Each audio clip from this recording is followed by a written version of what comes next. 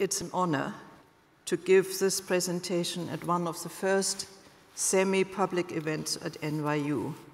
It is a very difficult act to follow, the previous speaker of Jonathan Aitken. I will try my best. Slight amendment, the full title of my paper is From Tribe to State in Eastern Arabia, the Transformation of Political Structure in 5 states of the GCC. However, this topic from tribe to state, I have excluded Saudi Arabia, so one of the GCC states, and I have drawn on material concerning the 5 GCC states that are left. For reasons of time, I will, however, concentrate on 2 of these 5 states. But 5 of the 6 member states of the GCC are the subject of this presentation. They comprise the state of Kuwait, state of Qatar, the Kingdom of Bahrain, the Sultanate of Oman, and the 7 individual members of the United Arab Emirates. According to the fieldwork of Lorimer's Gazetteer, carried out before 1907, almost all the estimated 760,000 people belong to one of the 260 named tribes of Eastern Arabia. Today's inhabitants of these modern states are not all descendants of this tribal population by a long way. All 5 states are now home, even if only temporarily, to a very large number of immigrants from neighboring countries and further afield. The total population of the GCC states, excluding Saudi Arabia, is currently estimated at about 22 million. As the originally tribal population is now in the minority in most of the region's societies, what is the function of tribe in a modern Gulf state? Is tribe defunct because there is state? Do tribe and state coexist? Or has tribe merged into state? Is the authority of the tribal sheikh adapted to modern executive and administrative powers? Such questions fall for a description of some aspects of a tribal society. The families, which ranged with their animals over vast areas to secure benefits from scant resources, they were supported by a tribal relationship structure. These same structures endured for the sedentary population. Thus, for generations, the tribal structure was the only structure for this entire population of the area. The essential link between the individual and the tribe is kinship. A person's identity is defined by membership to the group into which he or she was born, and remains the bearer of rights and obligations. This self-identification through genealogical construct integrates every person into a family and every family into the tribe. This is why a woman does not take on her husband's name.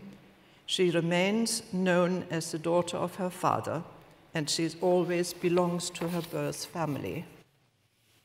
What matters in the kingship system are not merely the component persons and groups, but rather the anticipated network of relationships between them and with an unknowing number of past and present, real or mythical, other members of the tribe.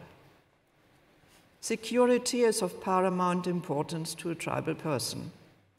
Economic security is guaranteed because the care of resources is shared, even when animals or other assets are individually owned. Wells are dug and maintained by the community. The tribal dar, that is the area, is watched over and defended by all able-bodied men. Even being completely alone in the desert, a tribesman feels safe because his people are honor-bound to look after him wherever he may be. That obligation of mutual defense also extended to the sea where an ever-increasing number of tribesmen engaged as cooperatives in seasonal pearling during the summer. The tribal society may honor a member for many different reasons, such as descent, wisdom, religiousness, or being the father of many sons. But news of a person's physical prowess and daring travels furthest in the desert. Oppenheim, an early 20th century authority on Bedouin tribes, considered the power of public opinion as the most binding force in a nomad's way of life. Fear of being censored, reproached, or ridiculed by others is a strong incentive to strive to be as courageous, generous, hospitable, or selfless as is attributed to the best in his tribe. The tribe is a Rechtsgemeinschaft, an entity governed by a common set of unwritten rules. Their principles are well known to all the members. Reference to the legal practices of the forefathers adds to the tribe's identity and cohesion. The hierarchical order of society has a parallel in the jurisdiction. A minor dispute may be taken to the family elder, but in all serious disputes, it is the duty of the sheikh to dispense justice or to retain a qadi versed in religious law. A sheikh will be judged wise if he is seen to use the commonly understood tribal rules fairly to promote cohesion within the tribe and to avert dissent. There are also codes of conduct which are shared between all tribal communities. They are essential to regulate interaction between different tribes and when a tribal individual meets members of unrelated tribes in the desert. Marriage is a matter which is strictly guided by the spirit of the tribal structure. The choice of a partner is an affair for the extended family, and a marriage should comply with the expectations of the kinship group. This patriarchal society has always favored the father's brother's daughter as a married partner. If that is not possible, a suitable match could be found among other family members. But sheikhs and rulers may marry into other tribes for political reasons. Where status is so much a function of genealogy, marriage is key to the social status of a person. To safeguard the purity of the patrilineal descent for the next generation, social hierarchy prevails in marriage, even though in matters of daily life, social equality obtains. Families rank according to their lineage. There are noble families in every tribe. They provide leaders called sheikhs, one of whom is a paramount sheikh or later the ruler. This relationship between status and marriage prospect is of equally great importance to the nomadic as to the sedentary tribal society. In a tribal society, the individual partakes of a ready-made value system. It consists of the ethical frame for all behavior, in which religion is also a component. Poetry is an important and much practiced transmitter of these traditional values, as well as of news and views. Poetry comments, praises, castigates, and blames real or imagined events. As for decision-taking, in the context of the tribal unit, Dostal, another specialist, writes, the most important foundation of the tribal political organization is its democratic constitution, which is rooted in the social equality of the members of the desert community, as conceived in the patrilineal ideology. The system ensures not only that a person's voice is heard, it also implies the individual's duty to participate in common decisions, and give his opinion. However, the principle of equality works hand in hand with the principle of seniority. Seniors are not only those who are the tribe's elders in age, but also those whose lineage is of a higher standing and has over generation provided the paramount sheikh. A majlis is where leading personalities in society make themselves regularly available for exchanging of views. The sheikh's majlis is where an individual may bring petition, make a complaint, ask for justice, or just air his views. This is where the leader would discuss issues of common concern with elders of the tribe and any other member. The traditional majlis has the limited function of providing a forum for advice and a chance to influence decisions. It is not the vehicle for a formal, enforceable majority decision. It is the role of the leader to shoulder the ultimate responsibility for the tribe's common actions. The sheikh's executive power may take on quite autocratic aspects. Rulers can be merciless and unbending.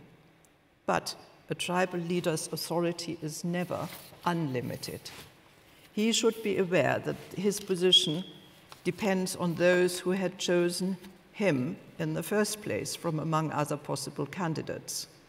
When a sheikh dies, one of his sons may become the new ruler, but his brother or nephew may be chosen instead and should have at least some of the ideal qualities. He should be courageous, generous, hospitable, a good Muslim, and above all, a fair judge.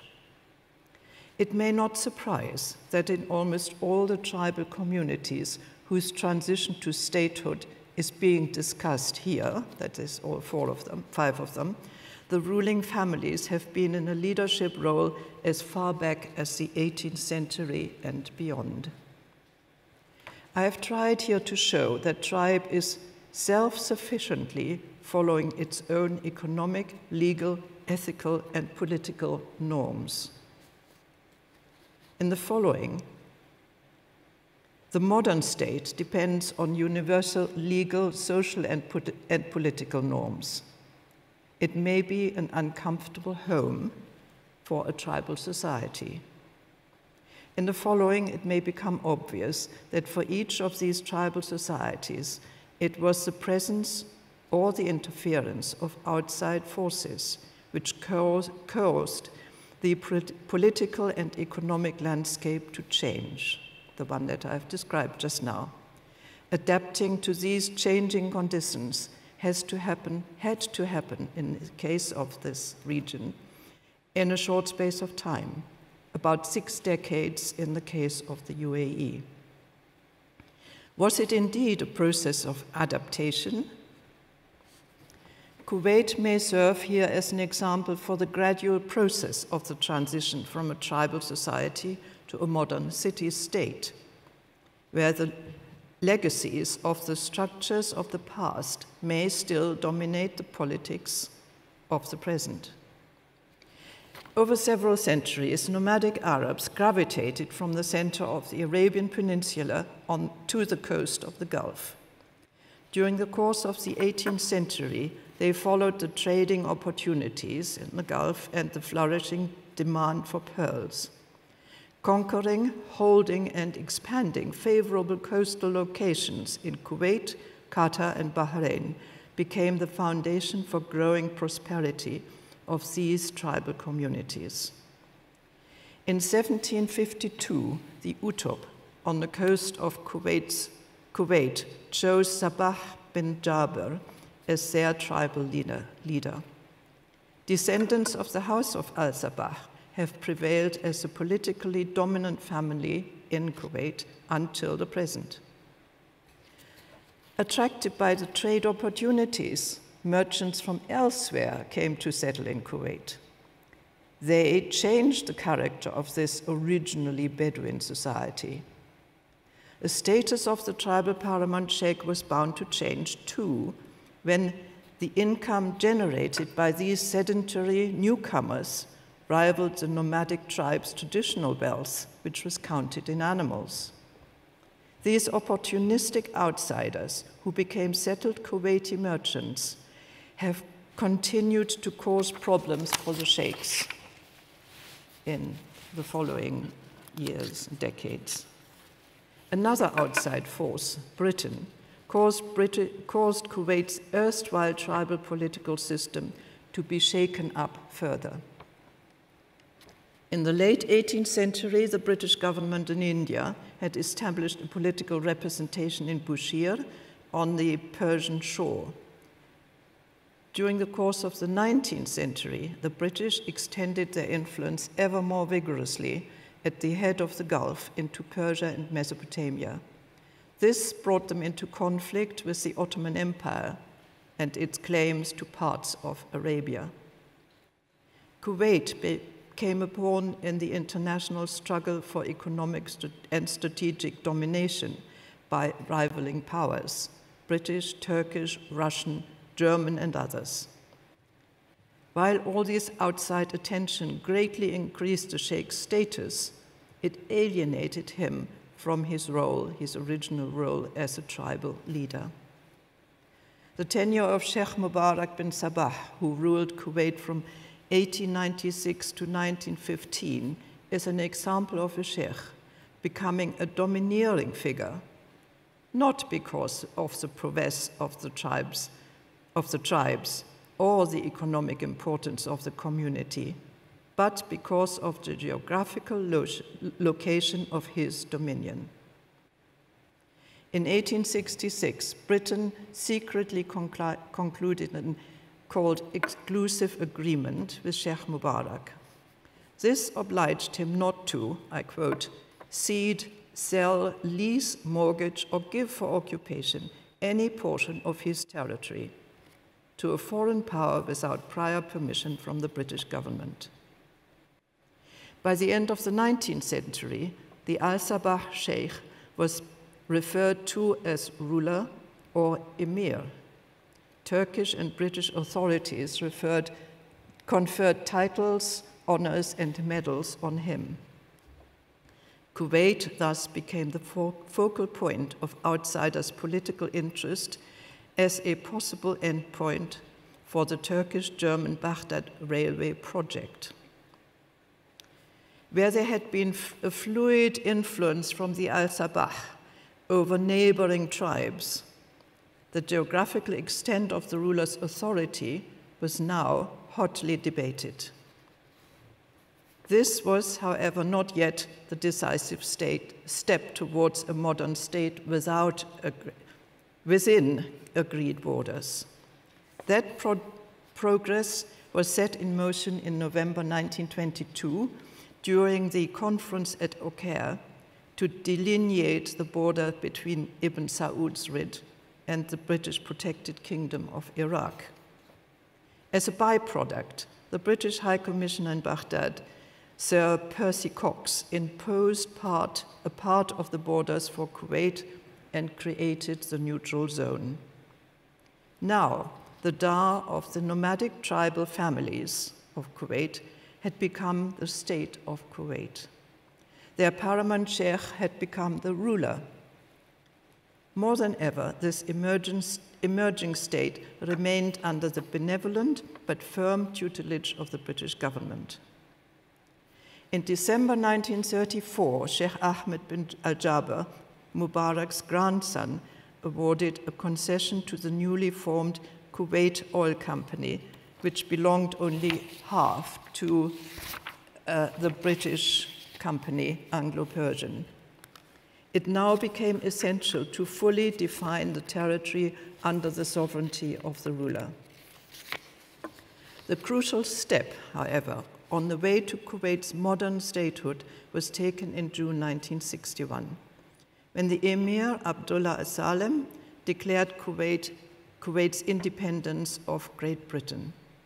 But because Baghdad immediately threatened to incorporate Kuwait into the Iraqi state, British military assistance was recalled until Egyptian troops of the Arab League could be deployed to help to guarantee the continued independence of the new state of Kuwait.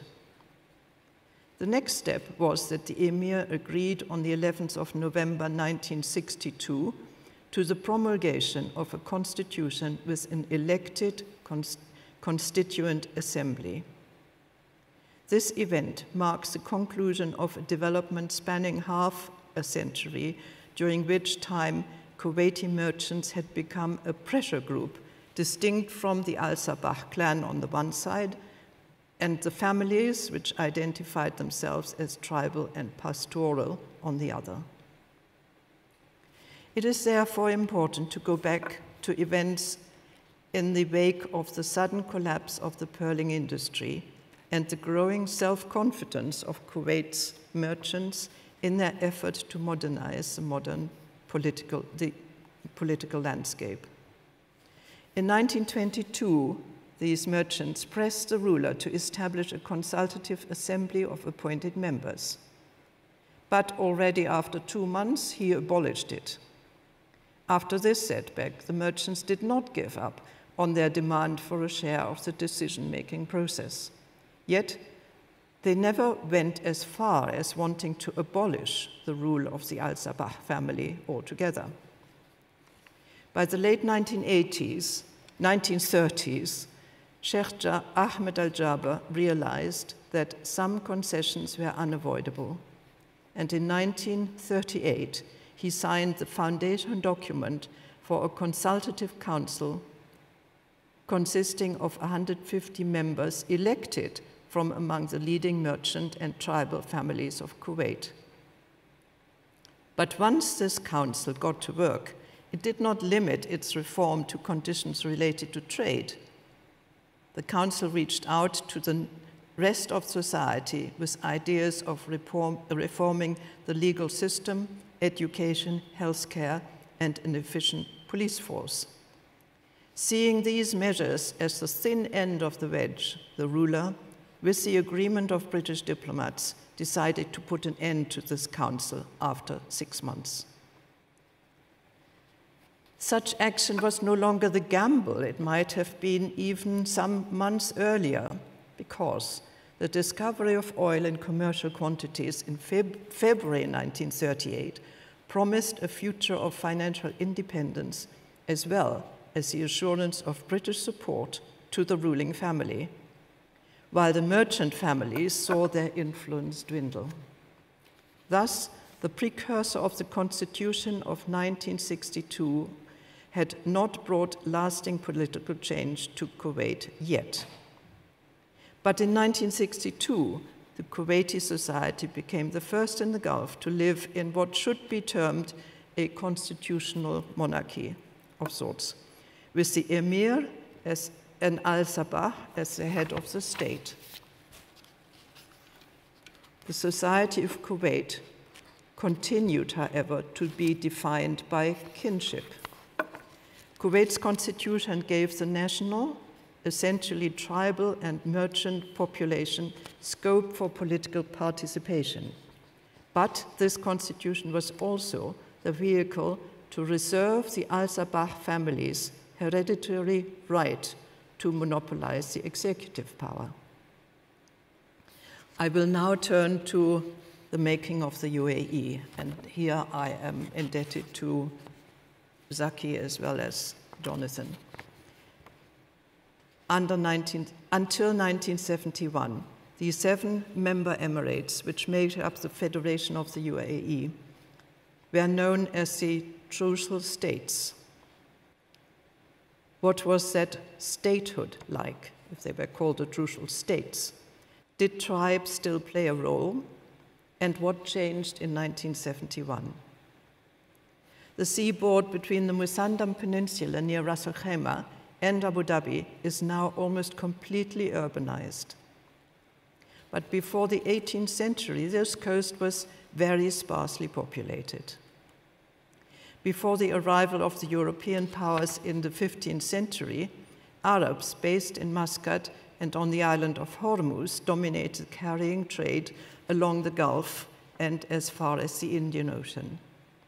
In the second half of the 18th century, the Qawasim became the strongest competitors for the Omanis, for these Omanis, which had dominated the trade. This tribe, the Qawasim, now dominated harbors and islands on either side of the Gulf. The exploitation of the prolific pearling banks on the Arab side of the Gulf drew ever more nomadic tribes from the hinterland to settle in the sheltered coastal inlets. They acknowledged the maritime Qawasim as their distant overlords. But when the Qawasim's natural competitor, Muscat and Omanis, became closely allied with the East Indian Company, the Qawasim attacked the leading vessels of their Omani competitors as well as the latter's British Indian allies. This provoked retaliation by the Bombay Marine, the naval branch of the company. These clashes were felt throughout the Gulf as an intolerable disruption of the pearling industry. But even though the Bombay Marine had defeated the Qawasim in 1819 and burnt their ships at Ras Al Khaimah and other ports, it was not too difficult to force the defeated Arab maritime sheikhs of the Gulf to sign a peace treaty, which was then called a truce. The Arab signatories of this general treaty of 1820 were all lords of their respective maritime strongholds on the coast. Their territories became officially known as the Trucial States. I turn to Abu Dhabi as one of the important parts of this whole story. Abu Dhabi Emirate covers 87% of the UAE's territory. This area has been the ancestral home of the Baniyas. They are considered a confederation of tribes which have for many generations acknowledged the leadership of one family, the Al-Bufalah, later in the 1960s known as the Al-Nahyan. The number of sub-tribes of the Baniyas fluctuates between 15 and 20, depending on the politics of each generation. The Baniyas shared Abu Dhabi's deserts with a number of other tribes, particularly the Manasir and the Awamir. Several centuries ago, the ancestors of the Baniyas discovered on their migration from Central Arabia that, due to some fluke of nature, sweet water can be found in the Liwa region, which is some 60 kilometers south of the coast. There, they, the Baniyas, planted date gardens and built houses from palm frond. About 50 of these settlements nestle among the huge dunes of the Rub al-Khali. They are spread in a semicircle along some 100 kilometers. This, the Liwa, became the power base, refuge, and economic lifeline for the Baniyas and some other tribes. From there, the nomadic camel herders explored the coast and began to participate in the seasonal pearling. But this waterless coast abutting on these western deserts is shallow, tidal, and fringed by sterile salt flats, sabkha. It was therefore of momentous economic importance when potable water was discovered in shallow wells on the island of Abu Dhabi. This meant that by the 1760s, their tribal pearling cooperatives could base themselves in a place which was easy to defend and close to the pearling banks. In the 1790s, Sheikh Diab bin Isa recognized the economic importance of the island. He made Abu Dhabi his capital and constructed a fort. From this fort in Abu Dhabi, successive Al-Bufalah rulers projected their power towards other tribal communities along the coast and to the hinterland. They were in contact with other regional powers and also with the British Indian authorities. The Baniyas Sheikh signed in 1820 treaty, and as a trucial state, Abu Dhabi shared the common history of the maritime principalities, aware that the peace on the sea would be enforced by some form of British military presence. Military and political.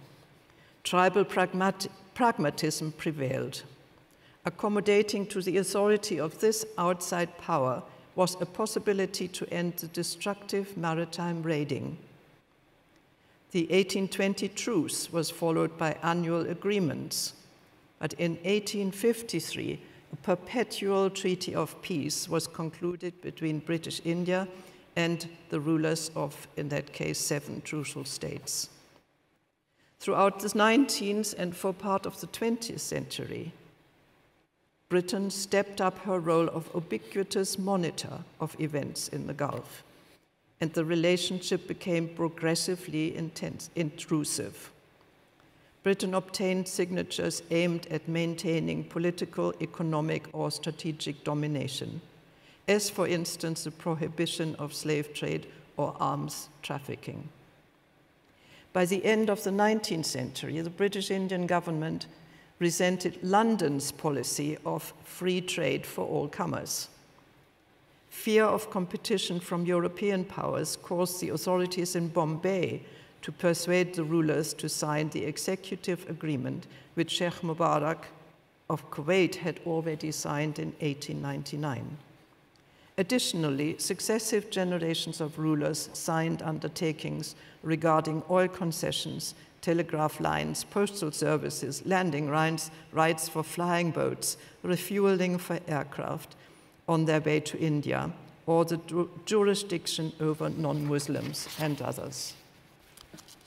In time, the coastal tribal sheikhs' commitment to an outside power, neither Arab nor Muslim, threatened to alienate them from their own people. On the other hand, the special relationship between the ruler and the mighty government of India added enormously to the status of a tribal sheikh, in particular when compared to the diminishing role of the leaders of once very powerful and numerous tribes of the hinterland. When more semi-nomadic families gravitated to the coast, they looked to the coast for economic betterment and associated themselves with the powers on the coast. So the sheikhs of the tribes in the hinterland lost status and eventually had to declare their loyalty to one of the coastal rulers. That was either to the Qawasim or to the Baniyas rulers of Abu Dhabi and Dubai. Exporting pearls to India hugely stimulated imports. Wealthy merchant communities flourished in the crucial ports. Some merchants became much wealthier than their rulers and lent money to them. As in Kuwait and Bahrain, so also in the Trucial Coast, the merchants were mostly content to leave the political power in the hands of the rulers, as long as there was no interference with their economic issues. But in the late 1920s, the market for Gulf pearls was suddenly ruined by cheap cultured pearls from Japan, and the world economic recession further contributed to the collapse of the market in luxury items. Dubai, the crucial state where the decline of trade was felt most acutely, experienced serious internal problems in the 1930s, similar to those of Kuwait. The merchants resented the fact that the finely balanced political climate was disturbed when the ruler became wealthier through payment of oil concessions. But also this matter of oil concessions was a bone of contention between the merchants and the rulers. One after another of the rulers did sign agreements with oil exploration during the 1930s. The British government ensured that negotiations were conducted with only one company, the Petroleum Development Trucial Coast, PDTC, a wholly owned daughter of the IPC, Iraq Petroleum Company, which held concessions in Iraq, Qatar, Oman, and elsewhere in Arabia. The matter of oil concessions continued to influence the political landscape. When, for instance, the ruling family of Kalba on the Indian Ocean coast died out in 1951, the region was integrated into the state of Sharjah.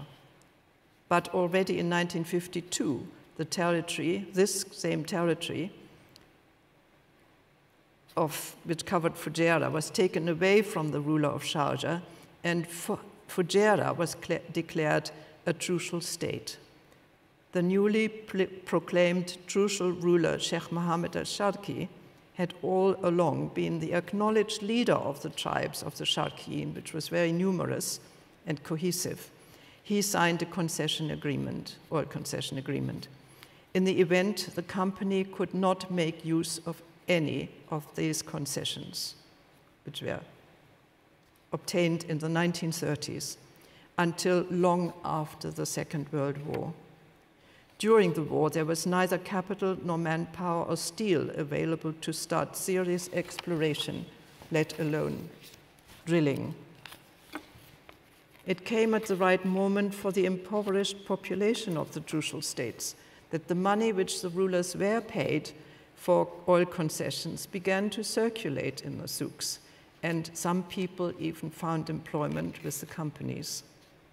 Others sought work in oil fields of Kuwait, Bahrain, Saudi Arabia, and in particular in Qatar. Their experiences, where they came from, fed the expectations at home of the good life which would come once oil was found and money would flow in. It was therefore unimaginable that the 7 rulers would, in the event, act differently to those in Kuwait or Qatar, and not take the incoming money in hand to improve the lives of their fellow citizens. When finally in February 1950 drilling did begin in Ras Sada on the coast of Abu Dhabi, the long-awaited certainty was not yet over. The well was the deepest ever drilled in the Middle East. It cost 1 million sterling, but no oil was found. 10 years later, after working in several other parts of the trucial states, PDTC could announce in October 1960 that oil had been found in commercial quantities in the west of Abu Dhabi. An export from its onshore fields began in 1963. Eventually, PDTC cancelled all the concessions which it had concluded with the other trucial rulers and concentrated on Abu Dhabi. These relinquished concessions were taken up by other oil companies. Most had little success, except particularly in offshore Dubai, which became an oil exporter in 1967. Since the independence of India in 1947, the British government exercised her influence in the Gulf from the so-called political residency in Bahrain. The British government became concerned about the lack of security for geologists and other oil company personnel who needed to travel in the hinterland. This led to the establishment in 1949 of the so-called Trucial Oman Scouts, a British officered force of recruits mostly from Aden, Oman, and later the Trucial states. They patrolled the countryside while the rulers' guards kept peace in the towns.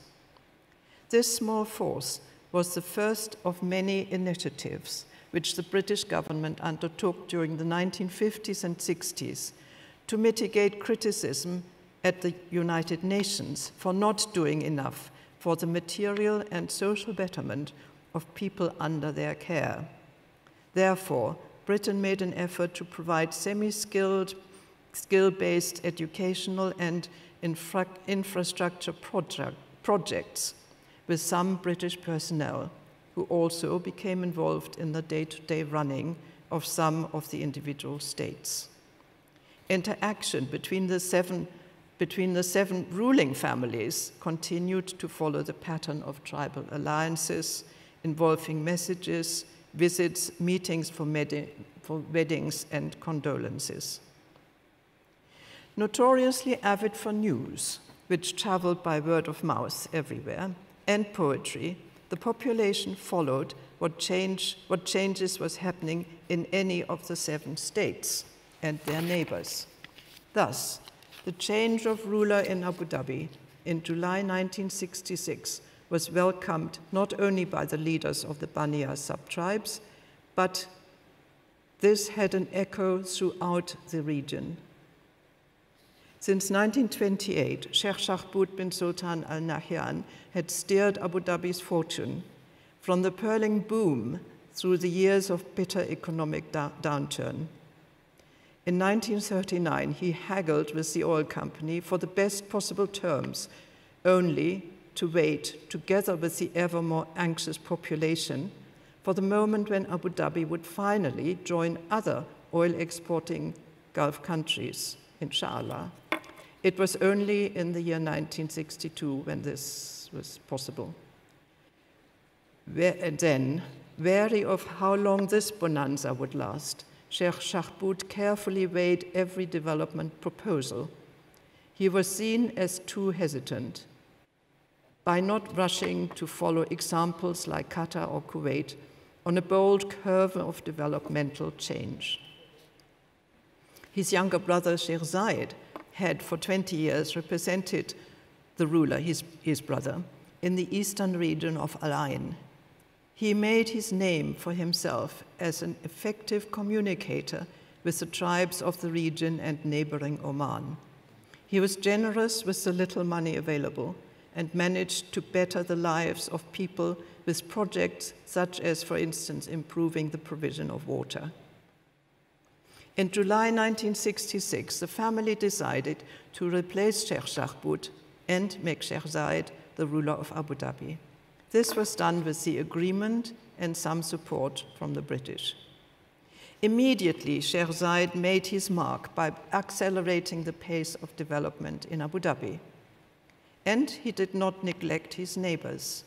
He increased substantially Abu Dhabi's share to the Crucial States Development Fund. This fund was set up in 1965 to channel in a structured way the money which had been given over several years by Britain, Kuwait, Bahrain, and Abu Dhabi. Oversight of allocations was in the hands of the Crucial States Development Council of Rulers, a brainchild of the British resident in Bahrain in 1952. This council was meant to bring the 7 rulers together in a structured manner and to discuss development projects. This council also vetted the functions of a few specialists in the administration of the Development Office in Dubai.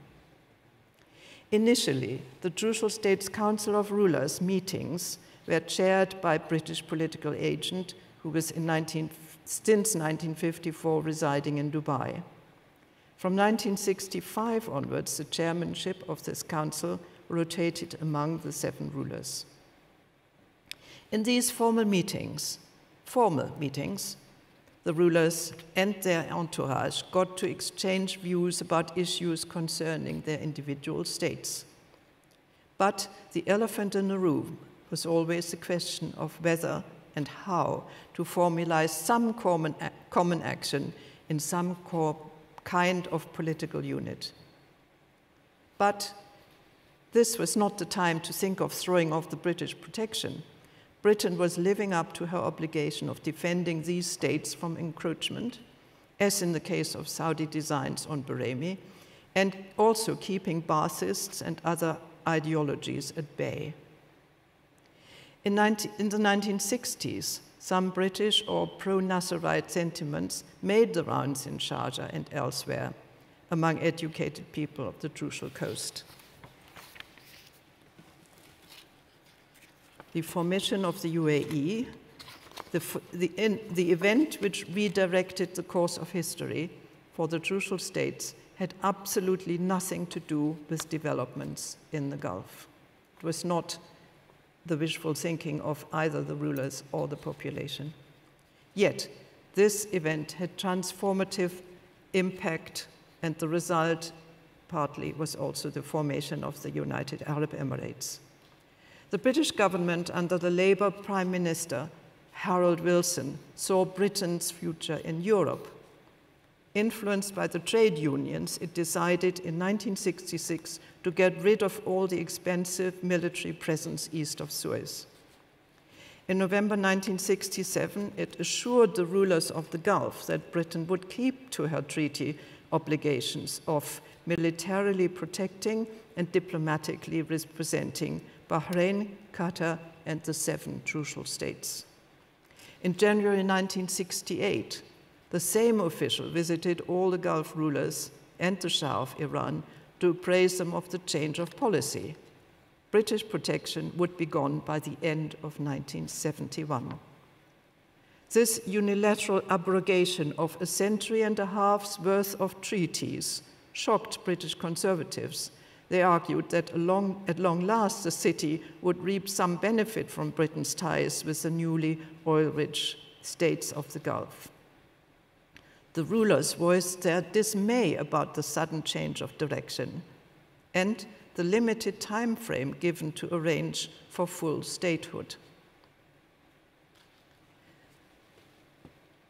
There is an already now familiar narrative of when Sheikh Zayed reacted immediately and met on the 18th of February 1968 with Sheikh Rashid, as we have heard from Jonathan, with Sheikh Rashid at the border between Abu Dhabi and Dubai. They agreed there and then to join their 2 states together with regard to many political functions. Most importantly, they invited the rulers of the other trucial states and Qatar and Bahrain for a meeting on the 25th of February 1968 in Dubai. What is less well known, but we have heard about it now this morning from Zaki, is that there followed more than 3 years of extremely complicated and intensive work on crafting a unified state for 9 individual emirates. All aspects of statehood for the union of the 9 had to be agreed and written into a constitution. During more than 3 years, the 9 rulers, their deputies, members of the ruling families, numerous court officials, and Arab and Western advisors met multiple times under conditions for travel and communication which would now be considered archaic. His Excellency Ahmed Khalifa al-Suedi, who later became the UAE's first foreign minister, had a leading advisory role among the handful of university-educated nationals who were all drafted in to work day and night on this project. In the summer of 1971, Bahrain withdrew from these negotiations and declared full independence. Qatar followed on the same route, and the state of Abu Dhabi got a cabinet and a 50-member strong advisory council. Now, with Bahrain and Qatar gone out of the political equation, little time was left for the 7 trucial states to determine for themselves how to face the future. At this moment, the routine meetings of the Trucial States Council of Rulers provided a workable platform for these urgent discussions. These 7 rulers began a routine meeting of the Trucial States Council in Dubai on the 10th of July 1971. The breakthrough came on the 18th of July 1971, when 6 of the rulers put their signature to the Provisional Constitution of the United Arab Emirates. Ras Al Khaimah held off but joined the following February. On the 2nd of December, the UAE was declared an independent sovereign federation. As the highest decision-making body, the Supreme Council of Rulers voted for Sheikh Zayed to become the president for the first 5 years. On this occasion, the representative of the British government, Sir Geoffrey Arthur, and President Sheikh Zayed signed a treaty of friendship before the national flag of the UAE was hoisted. During the first months of the existence of brand new federal ministries, the fledgling administration of the old Development Office served to launch the daunting work of building an administration and to reach all corners of the UAE. while there were not even any paved road to connect these emirates. The task of rolling out federal administration was financed entirely by Abu Dhabi. The population in all the emirates saw that roads, schools, hospitals now came their way thanks to the federal ministries, which were still manned mostly by foreign administrators, Arab and others. However, the ruling families in each of the 7 emirates did not suddenly become just local governors. On the contrary, they continued to be seen as the facilitators for all development change. Sheikh Zayed made sure that the rulers of smaller emirates had the funds to respond to people's expectations. Thus, the pattern of people identifying strongly with their own emirate and its ruling family never disappeared. When we look at the individual emirates now, 5 decades into the life of the UAE, it is stunningly obvious that every one of the 7 regions has not only preserved, but massively enhanced its own particular character and role. Some emirates built on geographical advantages, such as Fujairah as one of the world's largest bunkering ports, or Ras Al Khaimah with a pharmaceutical industry, or its mountain tourism. Culture has become Sharjah's calling card, and modern Dubai intends to outshine rivals on many continents. The motor for building these individual economies was and is the leadership of each and every ruling family, in coordination with the local and expatriate businessmen and the rest of the Emirates' population. What is the rule of tribe in state of the Gulf in the 21st century? Where there is a constitution in the UAE, Kuwait, and Bahrain, the role of the ruler is an integral part of these documents. His or their position emanate from the leadership structure, which is of tribal origin. Tribe has therefore structurally been integrated into the state. Does this help or hinder the relationship between the governments and the governed in these 5 states? In all 5 states, this relationship hinges on every ruler's personality. The modern tribal leader in the Gulf aspires to being a father figure, in consultation and in touch with the population, not an autocrat or a military dictator.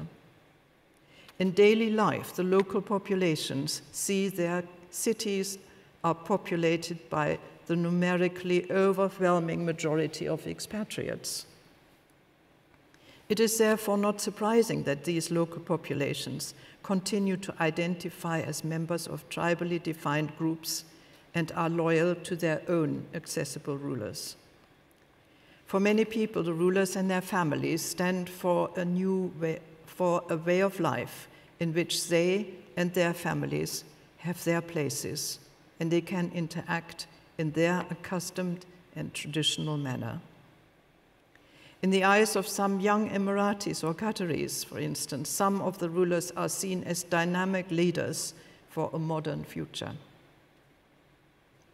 Considering that in each of these states, the expatriate majority have no formalized place in the political structure, the tribal elements in the modern states of the Gulf can provide stability and social peace to the permanently resident section of society, the local population. Maybe I should add here that this is drawn from a body of work that I have done in more detail about all these 5 states, but I've thought it was opportune to not go through all of this and rather concentrate on 2 aspects, 2 geographical areas of this work. Thank you.